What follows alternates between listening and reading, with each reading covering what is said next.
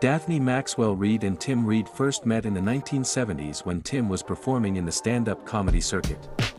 However, they were reintroduced to each other years later in Los Angeles. In 1982, they tied the knot, and Daphne formally changed her name to Daphne Maxwell Reid. She became a stepmother to Tim's 2 children.